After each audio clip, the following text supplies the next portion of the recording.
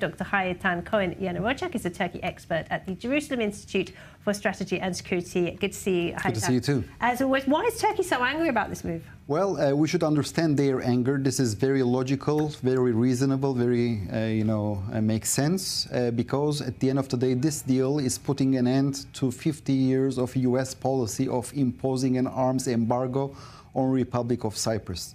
In 1974, when Turkey intervened in Cyprus militarily, in order to de-escalate the situation, the American administration then imposed a unilateral embargo, arms embargo, and since then they are not providing any weaponry, any ammunition to the Republic of Cyprus. But since 2020, we began to see a gradual change in the American policy.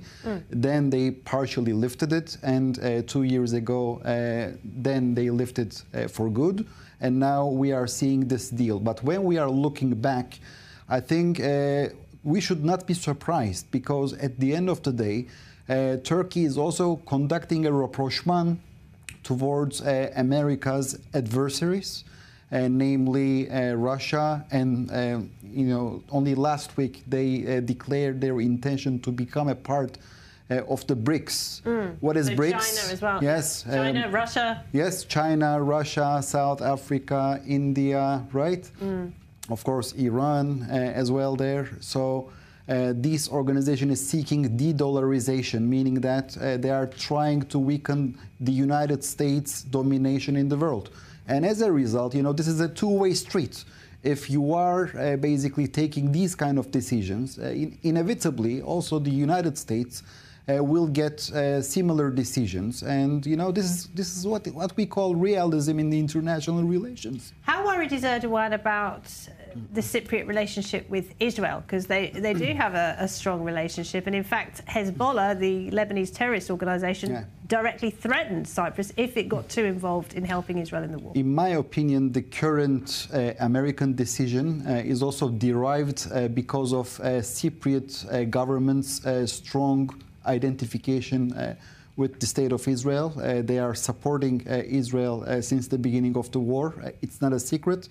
So they are declaring their side in a very clear manner. The Cypriots, together with the Greeks, are standing next to the state of Israel and the United States. And as far as I understand, the Americans are seeing it. And of course, we should not also underestimate the geostrategic importance of Cyprus. It is like a permanent aircraft carrier in the Eastern Mediterranean. So it's not an ordinary state that it is producing halloumi cheese, right? It's not only that. It's not only the beaches. It's the geostrategic location. Yes. What we say, location, location, location.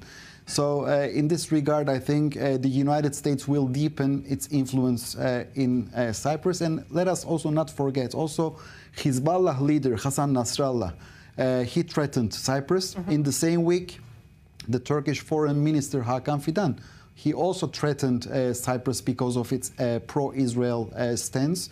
So now, as far as I understand, the Cypriots are harvesting their clear stance with the state of Israel. Is there a risk Erdogan might do something, might become more aggressive? We may see in the very near future some inaugurations of new army bases, as a so-called retaliation.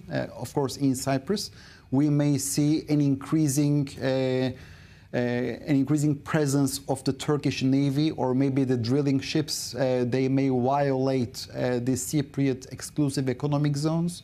So I think, never a dull moment in the Eastern Mediterranean, in the Middle East. I think we are blessed. That's why we are called. That's why we are living in the promised land, and all of our neighborhood. We are very much blessed. Nobody's going to die of boredom, that's for sure. All right. Dr. Cohen Yanarocak, thank you very much. Thank you for having me.